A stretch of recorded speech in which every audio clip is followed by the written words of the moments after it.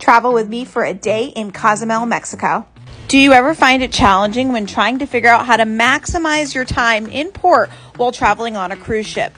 We recently spent 8 hours on Cozumel Island, Mexico, and here's what we did for the day.